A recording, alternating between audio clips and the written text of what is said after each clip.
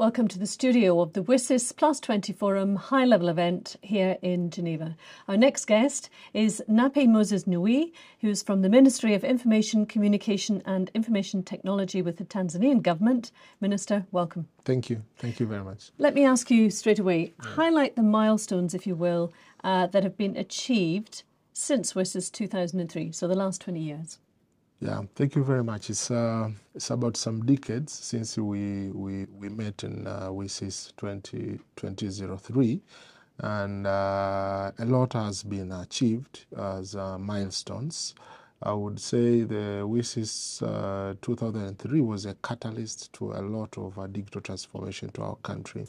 Important three areas. One was the legal frameworks. We enacted new legal frameworks, but we reviewed a lot of legal frameworks, from the policies, from the laws, from the regulations, and even other digital programs.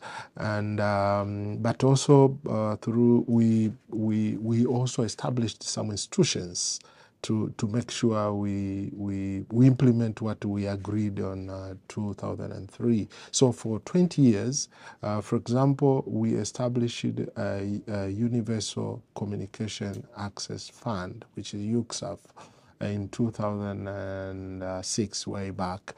Since then, for these 20 years, they have managed to connect rural citizen, about 23 million population have been connected by giving subsidy to telecom operators to go and build the towers to the rural. Without that subsidy, they could not go there because it has no business case for them.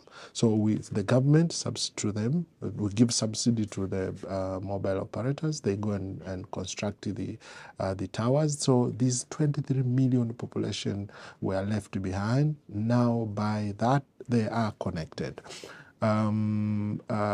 With all these investments, especially on the communication infrastructure, and connecting all these people, it has transformed the way we do the money transactions, because to most of the developing countries, the bank network is not reaching the rural area. Now through mobile money, we have managed to have the financial inclusion to the rural population, and now you see with that it changes how they live. And we managed to have 5 important pillars to communication services in our country. The first pillar is the affordability, availability, safety, quality, and the impact. So if you talk of the availability, we make sure the services are available.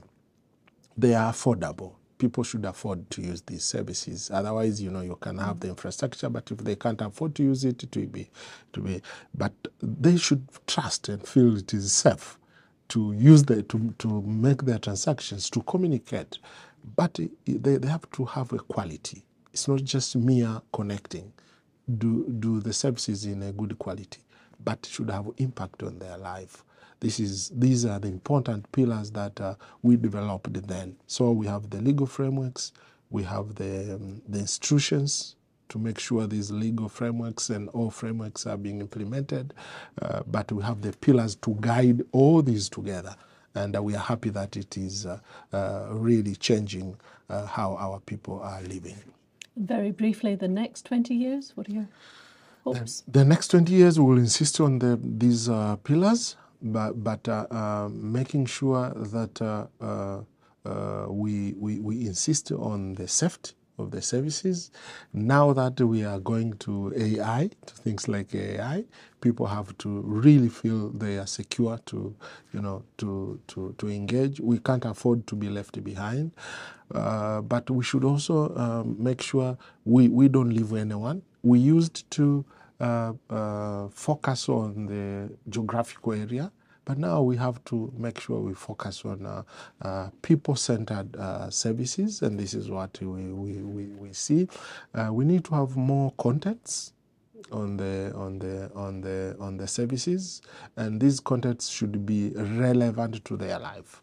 they should feel this belongs to us. They should feel it is theirs. It is there for them, and this is for us is important. So I see a more connected society, a more informed society, so that we can empower them, you know, to have the social transformation, economic transformation.